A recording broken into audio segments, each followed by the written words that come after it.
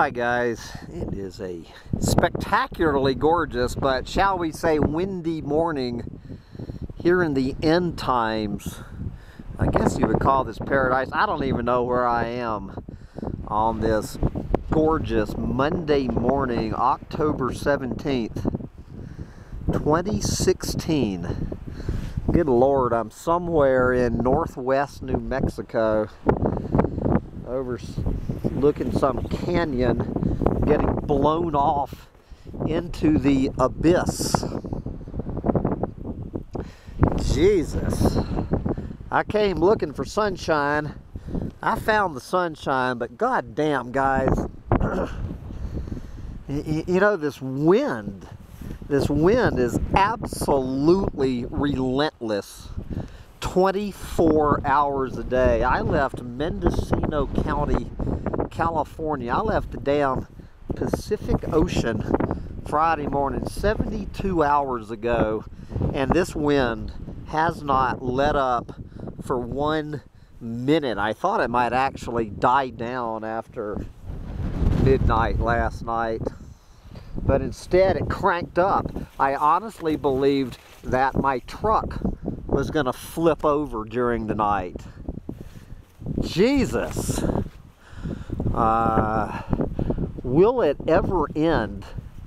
I was just reading this story a couple of weeks ago by, what's that guy's name? Gabriel Garcia Marquez, or whatever that fellow's name is, who wrote Love in the Time of Cholera. And he had this short story about wind. I think it was in Spain or Italy.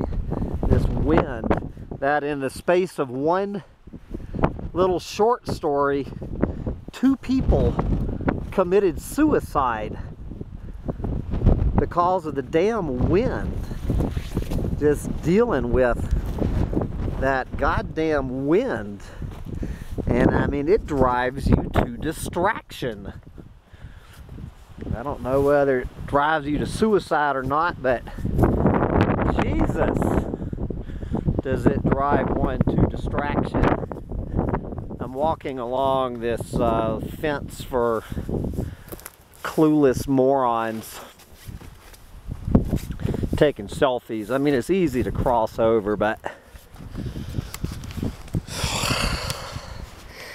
anyway, I did my rant last night from Edward Abbey talking about that goddamn Glen Canyon Dam obliterating off the face of this planet this beautiful canyon, Glen Canyon, in the name of hydroelectric power.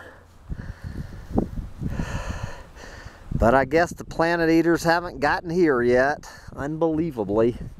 They're leaving this one alone, although this is Bureau of Land Management, BLM property, and I see there's actually, they have built a road to the bottom of this canyon. And if I'm not mistaken, that looks like a fracking pad down there. You can't see it in here if you look closely. Alright, here we are on BLM land, on our public lands. And good Lord, right in the middle, surrounded by these spires, we have a fracking pad right there. You move up about a quarter mile, you have another fracking pad. You move up another quarter mile, you have another fracking pad. I'm assuming this road that goes down into the other arm of the canyon would be another fracking pad at the bottom of this canyon. Could be mistaken. Who knows what the planet eaters are up to, but that's my guess. Oops, there's another fracking pad here on your public lands, as Barack Obama's environmental legacy is to bring the planet eaters into every possible remote corner of this country. Jesus, there is no end to it. There is no end to this wind. And This little dog, he's having fun running around on our public lands. It looks like our little fence here is about to fall in the canyon. Yep. The crumbling fences. But we're heading off to find our way to San Antonio Hot Springs above Jemez Springs, New Mexico. Trying to stay one step ahead of the goddamn frackers. Nope, there's another fracking pad up on the ridge. As far as you can see, going off towards Colorado. And I know when you get to Colorado what's going on up there. Smoke them if you got them, guys. Just don't smoke too close to the fracking pad. Things are getting ready to blow on this planet. But what's blowing now is this wind. And it's blowing me out of here off to a hot spring. This is your old doomsday tourist